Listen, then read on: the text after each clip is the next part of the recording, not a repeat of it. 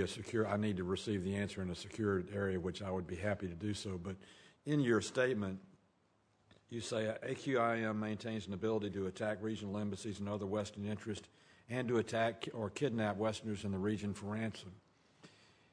Given what happened in Benghazi, do you know if we have any evidence that it was Al-Qaeda in the Maghreb that was a part of the attack on the U.S. consulate in Benghazi and ultimately the death of Chris Stevens?